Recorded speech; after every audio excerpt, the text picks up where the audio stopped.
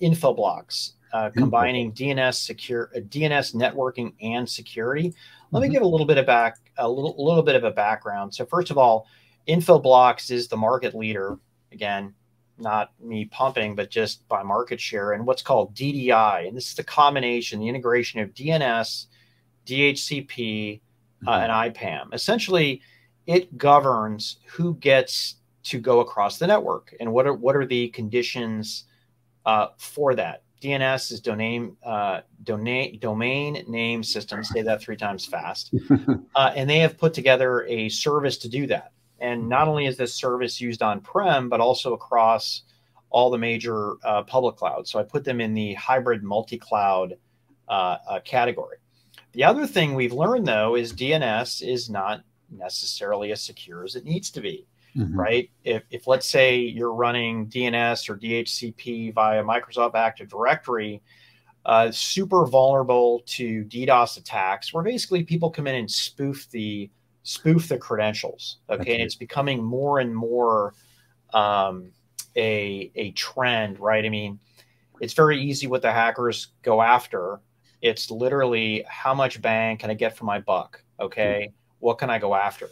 And what new CEO Scott Harrell, who came in from Cisco, did is I wouldn't say he pivoted the company, but what he did is he very more clearly articulated what the company does, okay, which is aligning networking and security at the DNS level. In fact, there's a platform that they have, and it's called BloxOne. They also issued their cybersecurity report as well. And right before RSA, they outlined some really nasty botnets that started over in Russia. Right, every security company needs to do this. So first off, I like what the company's doing. It is absolutely addressing a need that's out there. And oh, by the way, if you're networking folks are already using this service, why wouldn't you pay the nominal amount to have it protected as well? So it just makes sense. And what the company brought out is a new service called lookalike domain monitoring, which again improves security by identifying lookalikes to impersonate brands, slightly altered to be a mimic of the original, which, you know, I don't know if this is just because I'm old or wise or something. I always look at that domain name to make sure that it's absolutely categorically what it is. By the way, you would expect this to show up in your browser, right, with the lock and key or but it has to be identified first. And if it's not identified, it's not going to work. So congratulations to Scott and crew. I've got my eyes on this company, and I'm sure Will would have some brilliant things to say if he weren't in Europe on his honeymoon. But sorry, Will, you missed it.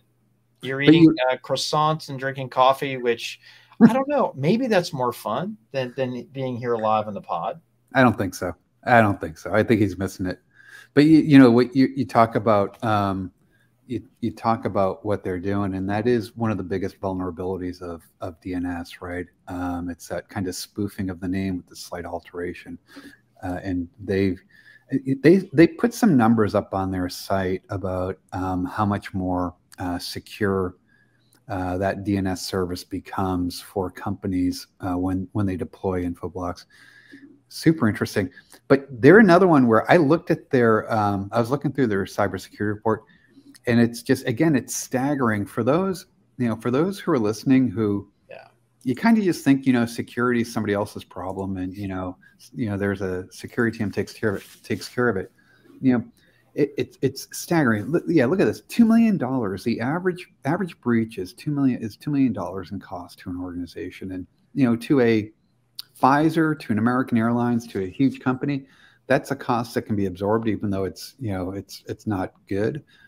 To smaller companies, that could kill you, right? Exactly. It could be the end of your organization. And this is the other thing I find interesting. You know, email and phishing attacks are always popular vectors because they're so easy to spoof. But cloud was another one that kind of threw me off. You know, attacks originated from cloud services.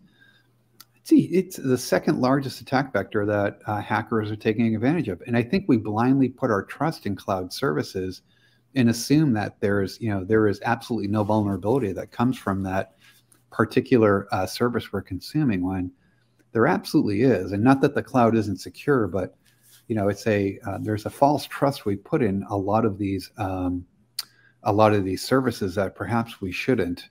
And to what you're saying, I think, working with a company like Infoblox, it's not just about product and technology.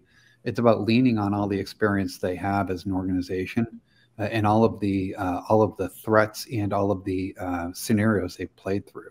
Yeah, and I love Scott Harrell's lineage at Cisco. I mean, Cisco has, absolutely doing security and networking, the combination of the two. The two companies are approaching it differently. You've got hardcore DNS here, right? Is kind of at the root of a specific kind of defense. But good stuff here.